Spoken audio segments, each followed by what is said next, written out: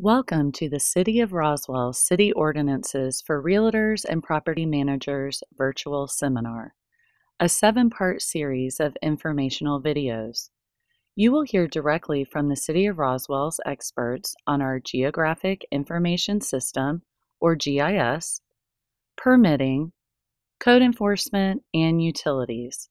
Topics to be discussed will include resources and beneficial programs available to homeowners, when permitting is required for projects and improvements, ordinances that realtors, managers, and potential buyers should be aware of, and how to set up city services.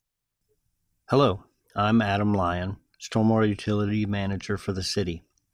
My goal in this short presentation is to show that a little knowledge about stormwater on your part can result in a significant added value for your services to your clients.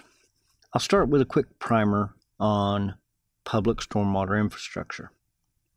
The city only maintains infrastructure that is on city property or that has been dedicated to and accepted by the city. So if there is stormwater infrastructure on a property, it's very likely going to be private and privately maintained. On our website, you can find this infographic about our level of service and extent of service. It's designed to address the most common questions regarding stormwater for our residents.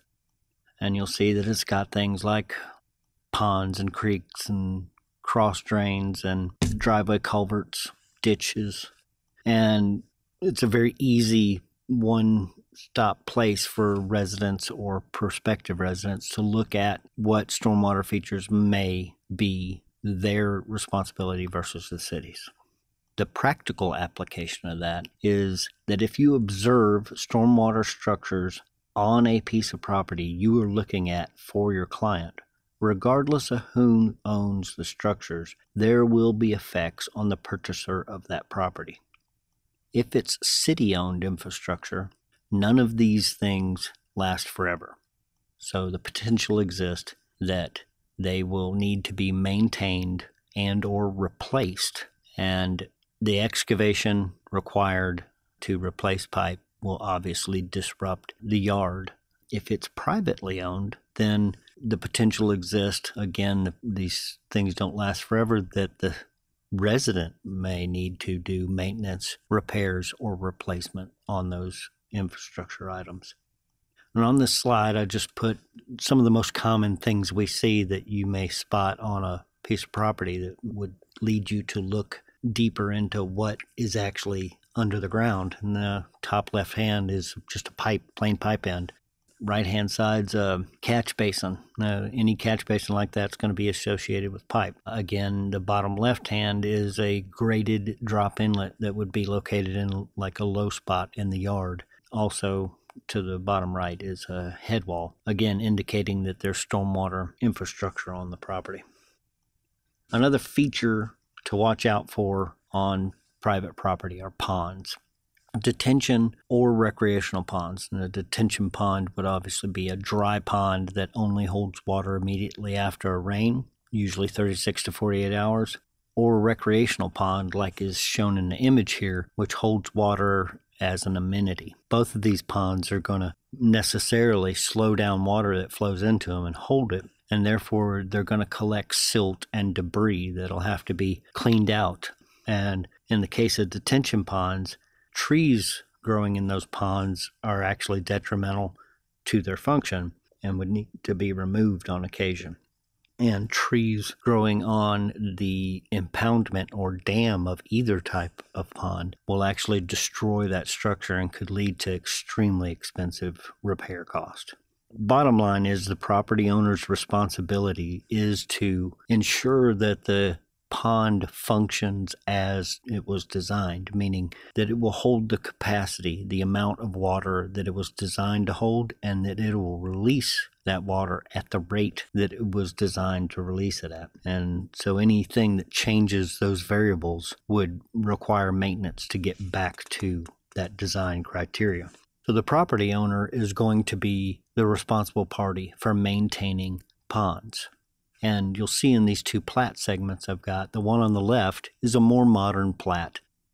That's the way things are done now. You'll see that there's a detention pond in the bottom right-hand corner is marked Detention C. It is on a separate parcel that is owned by the HOA. Therefore, the maintenance of that pond is the responsibility of the HOA.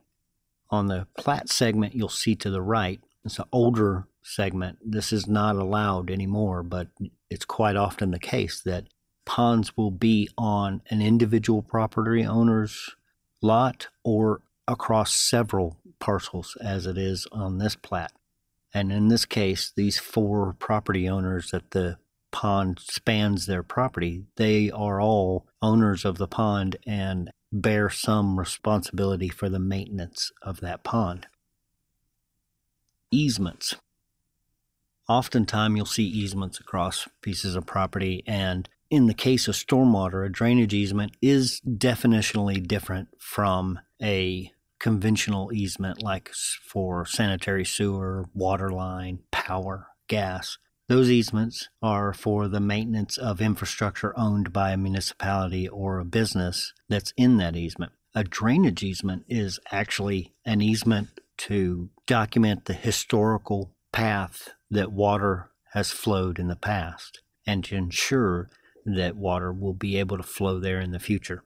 In the case where the city-owned infrastructure is also in that easement, homeowner would need to know that there's certain things that you can't do above that city-owned infrastructure. Can't build fences or structures, and anything that is above that pipe, if they do install a fence or they do plantings above that pipe, those things would necessarily be forfeit if the pipe had to be replaced.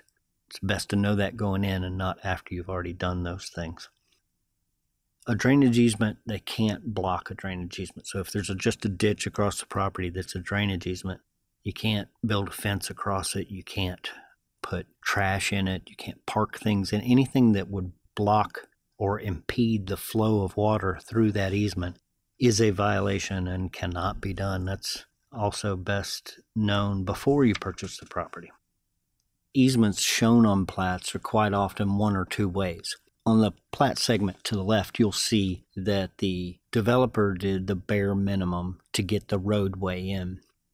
On Crossway here, you'll see 2 boxes graphically representing the catch basins on the roadway. So they get the water off the road, and then he just installed just enough pipe and some head walls to get it out from under the curb and gutter and the shoulders and get his road in. And so on either side of that, the water is flowing in a ditch.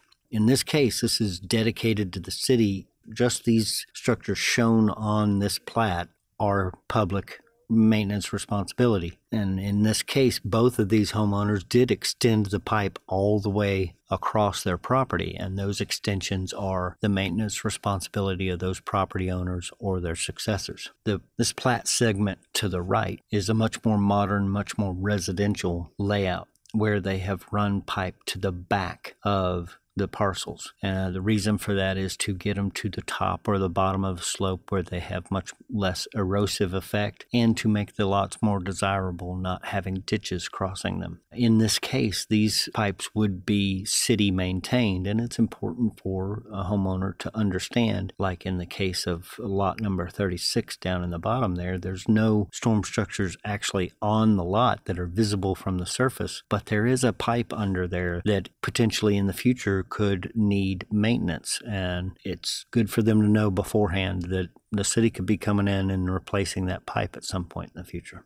One of the last things I want to cover about plats are notes. The notes are what actually establish the maintenance responsibilities on the parcels that they create, and they run the gamut from one end of the spectrum to the other of responsibilities. The note that I have over to the left here is one end of the spectrum, where the city has no responsibility or liability for flooding, erosion, storm drains, anything, and that the easements are only in place for the free flow of surface water and for the emergency repair of access in the case of the city. So if there is an emergency failure that could threaten a roadway, then the city could come in and do repairs in that easement on private property, but they would be able to bill the property owner for those repairs. That's one end of the spectrum. The other end of the spectrum, up in the upper right-hand corner, is the homeowners association is responsible, period. It's a very simple one.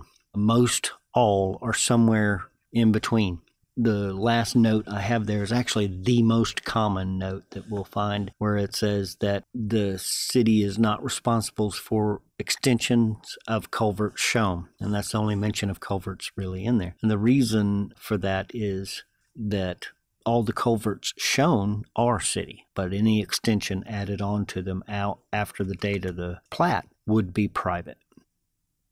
If you have any further questions, we've got a link to our website here, and you can reach me directly at alyon@roswellgov.com. Thank you.